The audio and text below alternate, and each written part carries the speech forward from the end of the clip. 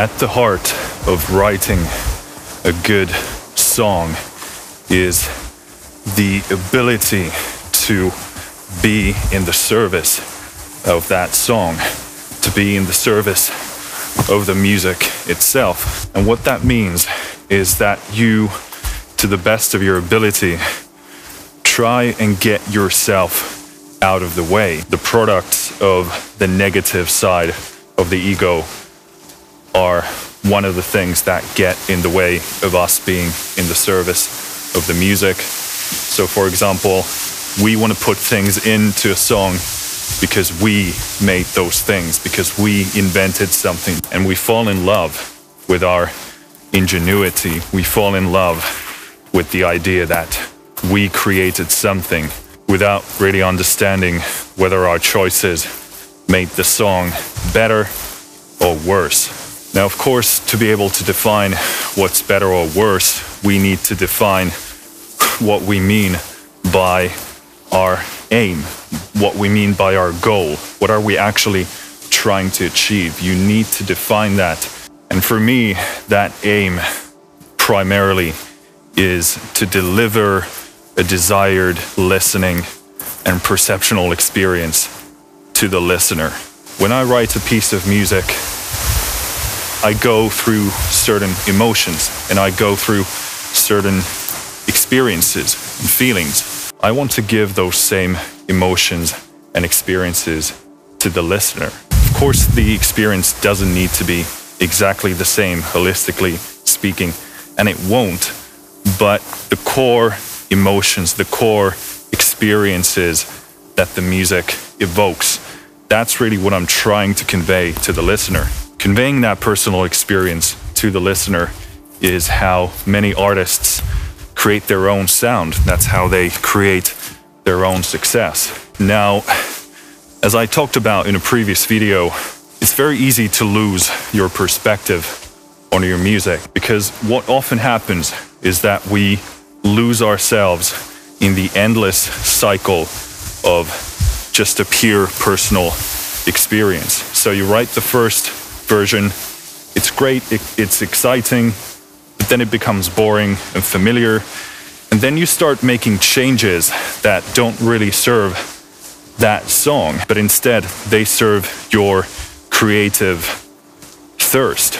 And the more you focus on how interesting it is for you and how it's a mental masturbation of your ingenuity and your creative, ingenious ideas, the more distance you're going to create between the original heart and soul of the song and the listener. So instead of focusing on steps and processes that would further improve that core essence of the music, you start making things that are exciting and stimulating specifically for you, and specifically in ways that are based on the previous step. The change between that first experience and the second version. And essentially you're building on top of the original ideas. You're building on top of what already happened. And this process can happen who knows how many times. It can happen twice, 3 times, 5 times, 10 times, 20 times. There's really no limit to that. And a way to detect whether you have done this is to listen to a track that you've maybe redone a few times. And more often than not, when you listen to the newest version, although it might have all kinds of interesting quirks and creative ideas and interesting techniques and approaches, it really doesn't speak to your heart and your soul. And the spark that was there when you first wrote it is really missing, and now it's covered with all of this clutter. And the clutter might look great, it might seem impressive, but ultimately it has nothing to do with the core essence of the song. And to me, that's a clear sign that I've gone too far, that I've distanced myself too much from the original heart and intent of the song. Now, of course, the first draft rarely is the final one. That rarely is the perfect version. So doing further work on your track is very, very likely. But what you want to make sure of is that you don't lose sight of that original core experience. So ideally the goal is to make sure that whatever revisions you do, whatever changes you make, whatever versions you create, that they're all in the service of that original vision instead of focusing on what's most creatively stimulating and interesting to you. Now, no matter how impressive the new revisions are and the new changes, whatever you've built on top of the original song, no matter how impressive they are, the problem with that is that the listener doesn't experience all those changes.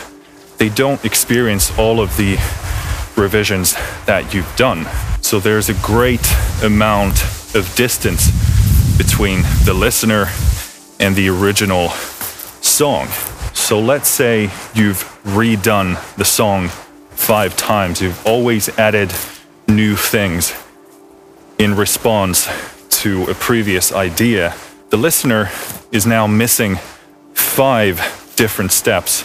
So although your creative ideas might be ingenious, they might be brilliant, if you don't show that process to the listener, they have no idea what you're talking about. They don't have a point of reference to what the original idea was, and therefore they can't see how clever and creative and brilliant your revisional ideas are.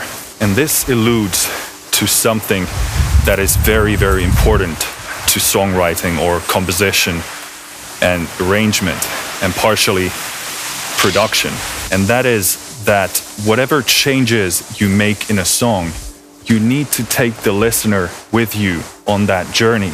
So instead of creating revisions and revisions of that original song, you could bring that same concept into the songwriting in a way that doesn't mutilate or deform the original piece.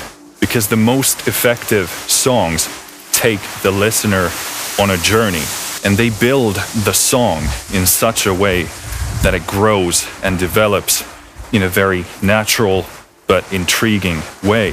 So essentially your job is to bring that same exploration and that same adventurous journey, that journey of discovery, to the listener.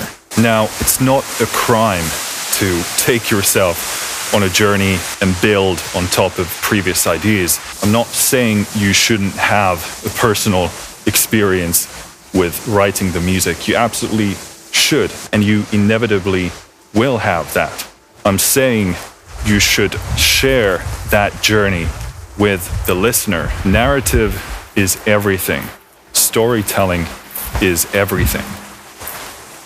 But you can't just start the story at the end, at the final chapter, from the final paragraph. You have to start from the beginning, and you have to take the listener on that same journey.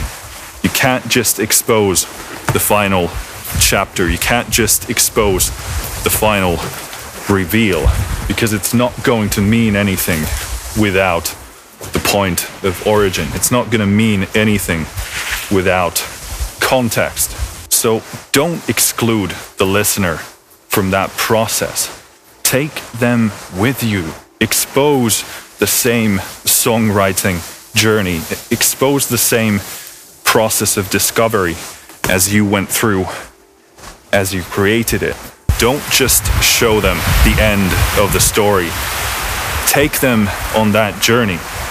Show them how you got there. And if you can do that, listening to your song is going to be one hell of an experience.